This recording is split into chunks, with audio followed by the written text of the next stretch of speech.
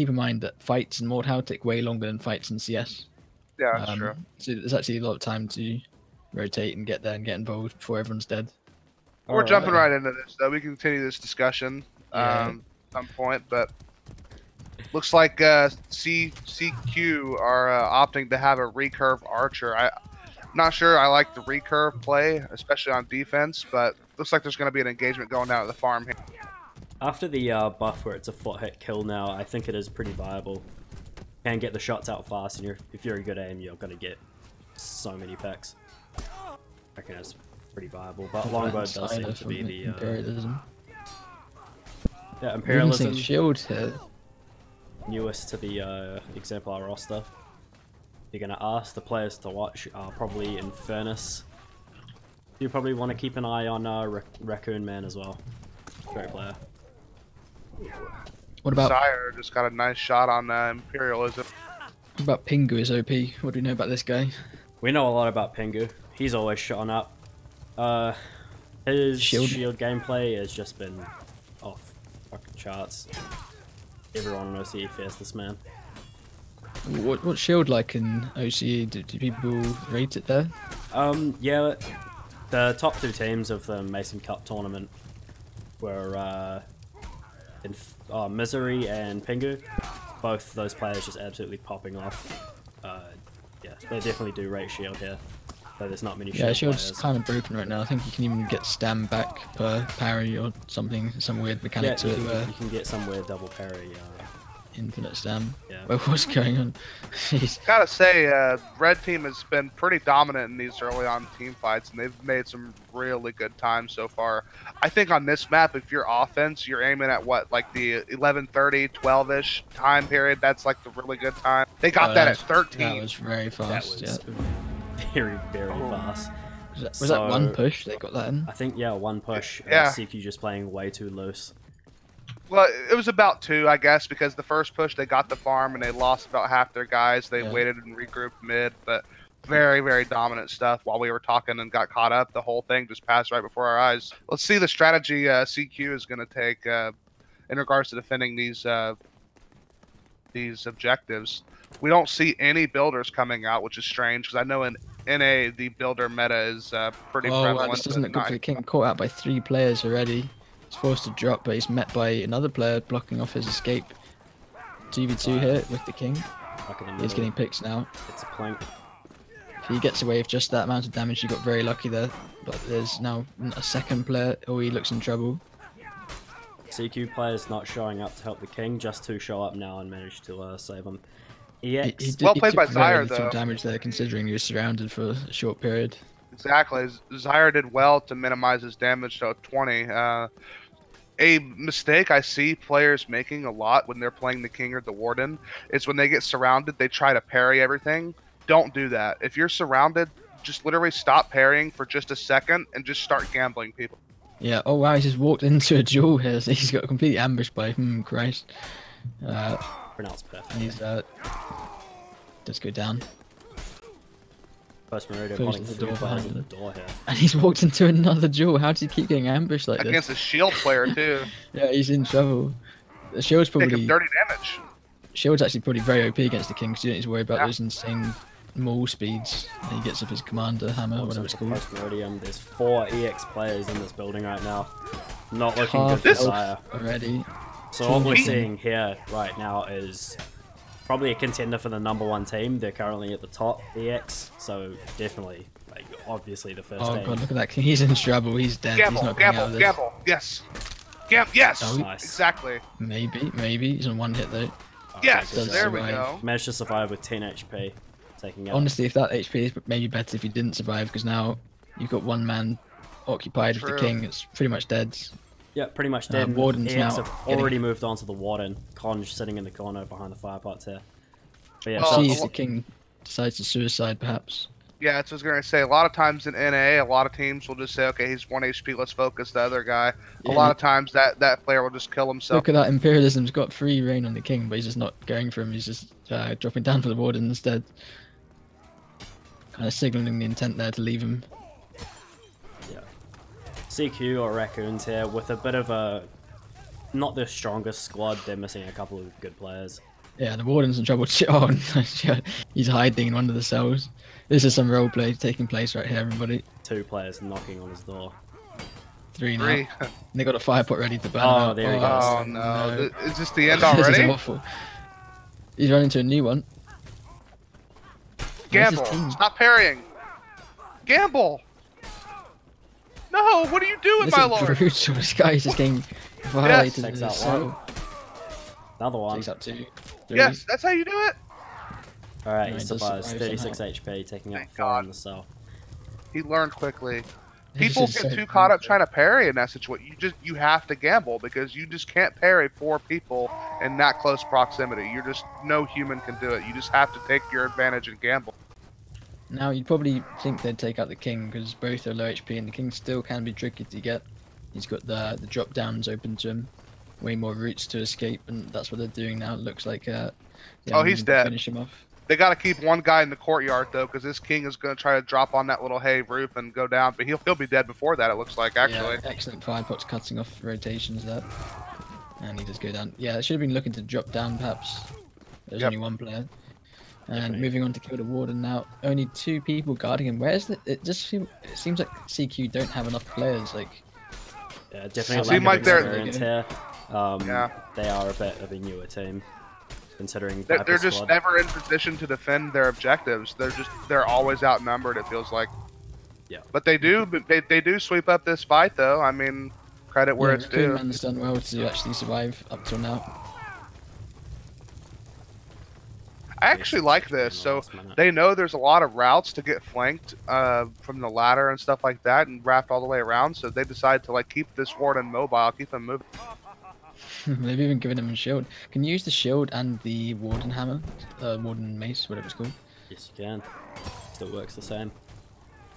Seems to be every single team's done this so far, and Oh, they got like a weird, almost. that's Oh no, not he's great. he's He's stuck. completely stuck.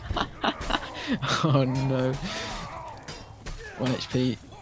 Flame coming in. There it goes. Love to see the little interesting strat there, but I didn't think the Yeah, it didn't really work out for them. They just get stuck and then you get burned. Hey, 12 minutes, 46 left. Yeah, very good. Gotta say, on the CQ side, you really have to feel bad for Zaire because I was watching him most of the time, and while the push was happening there, and really he was kind of overextending as the commander. I mean, when you're playing as the commander, you can't take any map control for granted. You have to assume if your teammates don't have control that they're setting up for you, and he just kind of stumbled into 1v1 after 1v1 and just slowly kind of took that damage and just wasn't a good showing. Yeah. X was just cutting off all his routes. He had nowhere to go. Players not showing up on time. End game and to the game. The CQ. It's got to be aggravating for their captain. They're kind of left. There's actually a little bit of a drama here. Imperialism, newer to EX, used to be the captain of CQ's old roster of Viper squad. So he's just beating up on his boys. He's just beating up on his boys. What the hell, man? That is actually kind of mean. I hate to say it. EXR Yeah, I That's like heard you there's get a fair amount of E. divorce. drama in OCE. Yep, a lot of drama. Probably where it's a lot such a of small memes. scene and very incestuous. You know, the players probably get recycled in between the teams a lot. Yep, that happens. There's been a lot of disbands recently. Big ones you didn't want to see either. What's like the cause of it all? Like, is it just player beefs or? Yeah, mostly just player beefs. What is the attitude like in the oceanic scene? Are people optimistic about the future of the game, or do people just play because it's the game they love? Like, what is Yeah, the people are just playing because morale like? it's the game they love. Like, even the bigger few teams, CT, there's already been word of these guys not wanting to play much anymore. The only thing they've got going for them is any tournaments that'll be coming up and League. So yeah, Interesting strat here coming out from Traxxas, running around with the horse archer, taking out all the back peasants. It's actually working out quite well for them. This is actually an incredible strat. I haven't never seen this before. seen this Come about out. 3 times in Ooh. OCE now. Seems to be the norm. He's landing everything, basically every shot. What do you guys is, think Doesn't about show that these if he gets hit jumping by that drop second kicks? jump. He is Gets away a there. Rainbow Six Siege player, so he's got that aim, I guess. What do you Doesn't guys miss think one about yet. these jumping drop kicks they added to this game? Oh, I love it. They're actually insane. Like there's a good amount of skill scenes to them. I didn't think I'd like them at first, but I've been using them a lot, and yeah, lots of mind games you can play there. Like you can do a jumping kick feint. You can run away from them to defend yourself. Lots of room for strategy. Just jump over an overhand and kick them in the face. You know that always works, right? Yeah, and you got the tier 3 leg damage as well now. Yeah. So you can do 20 damage jumping flying kicks. Basically, it's Master Joda's wet dream, is what you're telling me. Yeah, pretty much. Spinning, jumping kicks are full force. It's 2v1 So- taking off on Envoy over there, and Furnace and Pingu's OP just Traxxas rolling is around the back. nuts. Traxxas is insane, man. I'm just watching him like show up on the block and do drive-by shooting. I swear to God, this guy was born and raised in Detroit. Or Mongolia. He's I a think he's professional just Mongolian horse archer. He's choking now. You've made him nervous. Yeah, I missed a couple. he's straight up visiting Australia to help put out the fires, but low key, he was born in Detroit. Pull up onto your block and just give you the Gotti. Guy's nuts. He's pulled out the blade now. See if he's as competent with that as he is in the horseback. Furnace doing a jumping kick there onto Envoy. Must be said, he down. can't parry to save his career, but he's got a good shot. Yo, he's taken out basically every peasant on the map. They just need to get a few burns in, and that's that. He has Well, there's one peasant 2100 left score right inside the now. house. But All this that score. objective is already taking them marginally longer than what was it? The EX attack. They did Yeah, that in well- basically one push. They got it within 13:01, I believe, was the time. So they're roughly a minute behind already. Yeah. And Furnace coming around with a big flank, just gonna mop up the whole team here.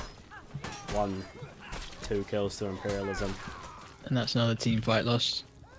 Big Furnace loss I is there. don't believe they've got really anyone strong. else ninjing.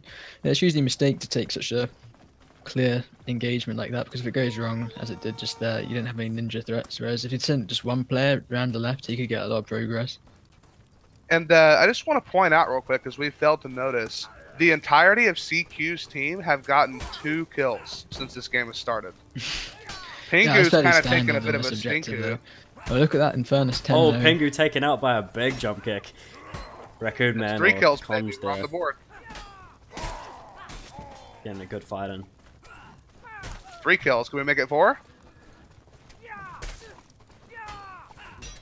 Got Sire up here. Taking on a 1v3. Trax is doing excellent in this 2v1. He's probably not going to win it, but still great survivability. Yeah, honestly, it probably would have been a better call just a suicide, but still very good hold there by Traxxas.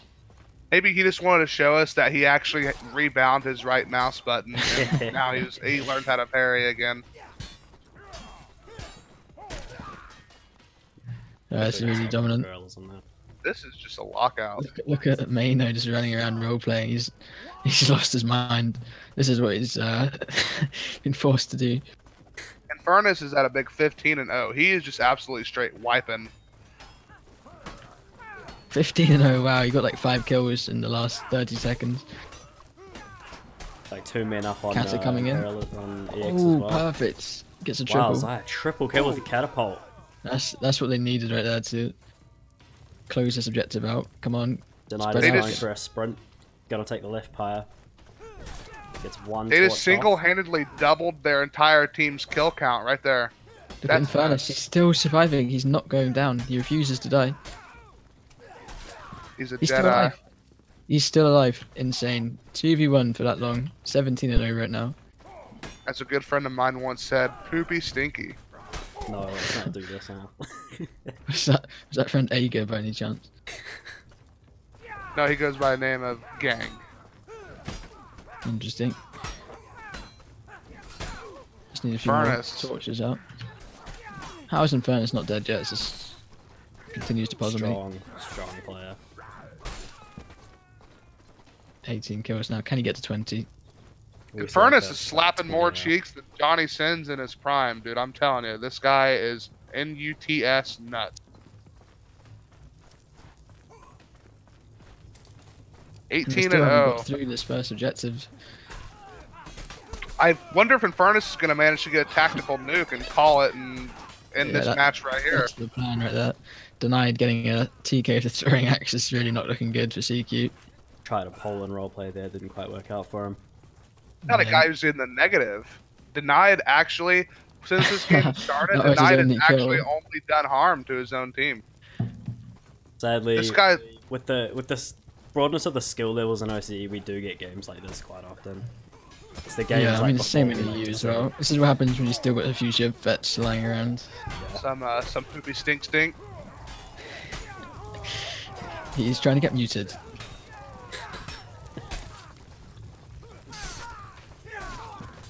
Infernus, clapping cheeks, dude. Wow, Look at I him missed go. it. 23 kills. All right. Oh, one 24 more. I actually can't keep track. I was about to say he's got 20 kills now, but within that time, he's now got 24 kills. Guy needs to be controlled. I'm starting to think Infernus. If you put all of the red team in L house, Infernus might be able to 1vx. It looks that way yet. Oh, the jump jump and kick! Nice jump kick. Last Stab little drag. there as well. If you put both these teams in prison, we know who's taking whose role. You know, like we know which one of these teams is taking your lunch money. Have If you you know been what I'm watching saying. Big Hurt by any chance? That's a negative, Ghost Rider. 25 Okay. tactical nuke. Right. Bernard's gonna call it in 25 and around eight. 7 minutes and 42 seconds. Tactical nuke will win the game. You joke, but it probably is almost game in terms of like the times. I don't know how much. Yeah. What do they finish on? I don't Top think it's 12 minutes or possible to win at this I don't point. think yeah. I don't think it is possible You to can win. You can see in the way they're playing that they're utterly defeated. Yeah, We'll this let, is really brutal. I was told. we'll let Raccoons call it when they want, but we can play it out for a little bit so we can get any nice highlights. Right. Yeah. Content. Kind of messed up. We're just letting them get murdered just for our own entertainment. Infernus is finally going to die here, maybe. He has low stamina. It's a No, I didn't believe 1v3. it. This guy doesn't die. It's not in his. All right. category. No! And so Infernus dies, and they get the objective. He was the Is there a key. correlation here? Does causation equal correlation? 26 kills, and next down 17 kills. God, look at that. Brutal. Yeah, Infernus has kind of gotten the limelight because he just dropped a big, poopy, stinky tactical nuke, but Vengeance has been right there next to him, smacking kids as well. This is honestly like Mike Tyson in his prime, just boxing some Down syndrome kids, and it's so much fun to watch. Jeez. What an analogy. Him, Christ, is literally dancing in the courtyard, just watching his opponents get murdered. He's doing a stanky leg. You could stanky with it, you could say. Muff, you're on a warning there, bud. Full send. Look at that, he's just stunting around the map now. I'm pretty sure some of these blue team members could fall out of bed and kill him. Wow. See that, Raccoon man? I'm pretty sure Infernus could fall out of bed and kill a couple CQ members. I'm convinced. Yeah, it's looking that way. Dude just like he misclicks and he gets 2 kills. Hope there aren't any CQ fans in the audience. Yeah, everyone's just burning their CQ jerseys right now. It's actually kind of disrespect. We used to have a team, I think they lasted since Shiv Conquest. Used to run this tag, CQ dot. What these guys are doing, memeing up, Oh! role-playing Later, some of the Infernus. strongest teams, not really putting disrespect on the name. Yeah, it's always sad to see like an old team get sort of lose its prestige with a newer band of players. You're kind of seeing it with Tempest and NA. Tempest no longer the team they once were. Strong and Shiv. Awesome. Well, what happened to Tempest would be like if VK were to lose like Frank and Giru or Frank and Stouty. That is like the equivalent of what happened to Tempest. I mean, you lose your two or three superstar players, and all of a sudden, it's just a totally different feel. And then Cyclone managed to split, and it's just a really unfortunate situation. But you gotta keep in mind, Tempest dominated Melee Esports and NA for, you know, what, like 5 years, 6 years. Yeah, it's strange that their top players would decide to leave though. Like, I mean, I guess just kind of outpaced them, and then became the safer bet for those two players, whoever they were. Did they get poached, or did they just quit the game? I know some Well, players, one player Wizardish got and poached, Goat had some real life situations that came Oh, up yeah, and kind of he's prevented playing them low from now, playing.